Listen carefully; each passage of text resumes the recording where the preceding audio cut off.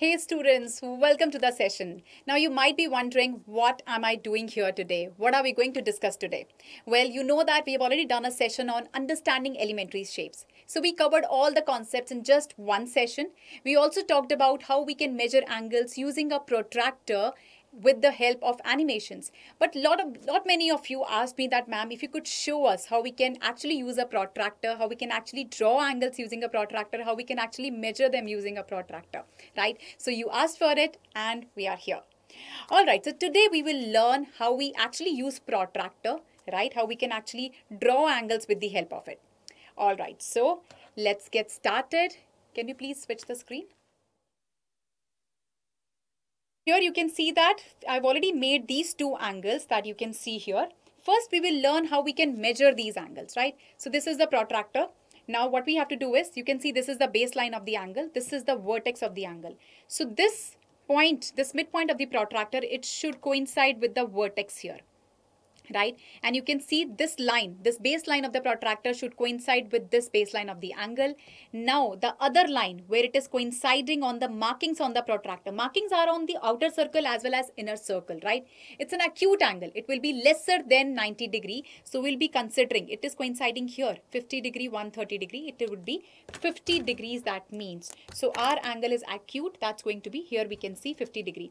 Whenever you are making angles, just one suggestion I would give you, always use a pencil, a sharpened pencil, like I'm using a marker here so that you could clearly see it, but it's not the right thing because you could see that it's already thicker. So your actual value of the angle might go 1 or 2 points up and down in that case. So here this angle is 50 degree. You can also mark it like this, any name. So how do we write it? It's angle A, B and C. That's going to be 50 degree. That's an acute angle. In a similar manner, let's measure the other angle that we have here. So here the other one. So in a similar manner, using a protractor, we will do that. You can see again, it is coinciding this midpoint with the vertex of the angle, and this baseline is coinciding with the baseline on this protractor. Now again, this angle is greater than 90 degrees, right? It's an obtuse angle. You can see the mouth is bigger here. So obviously we would consider 60 degree or 120 degree. That would be 120 degrees. Every time we consider the markings which are on the inner circle. So this over here is 120 degree. This way you can mark and you can write. You can just name it like this. Any name. So it's angle PQR. That's going to be equals to 120 degree. So that's how we can measure the angles using a protractor. Now, next we have to learn how we can draw angles using a protractor. All right, so let's see that. So here we have got this another sheet.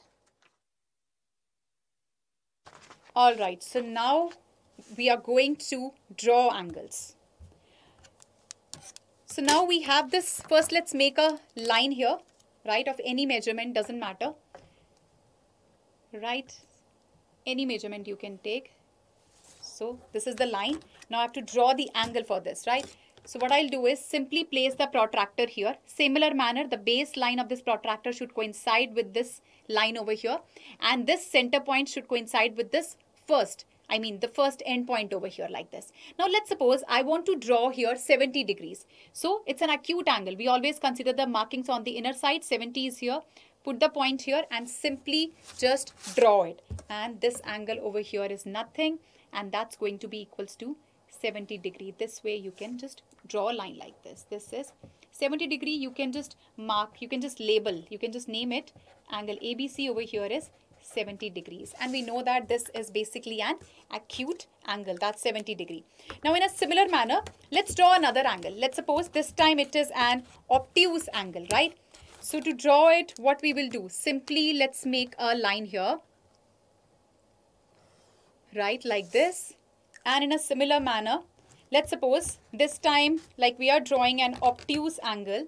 So let's place the protractor here like this. And let's suppose this time I want to draw, let's say 110 degree. I'll put a point here, and this way we are going to simply join it. And this is 110 degrees. Let's just mark it. This is P, Q and R. So angle PQR is going to be 110 degrees.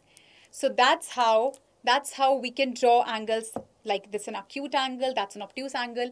Now in a similar manner, you can also draw, can you please switch the screen? So in a similar manner, you can also draw angles like this. You can try with different measurement of angles. Try drawing it, and if you face any difficulties, any issues, you know that you can always post your doubts in the comment section below. And also we have basically we have come up with a doubts, you know that we will be coming up with doubt solving sessions very soon. So the link for the Google form is attached in the description below. You can post your doubts there as well. And do leave a comment for me in the comment section that was this video helpful for you.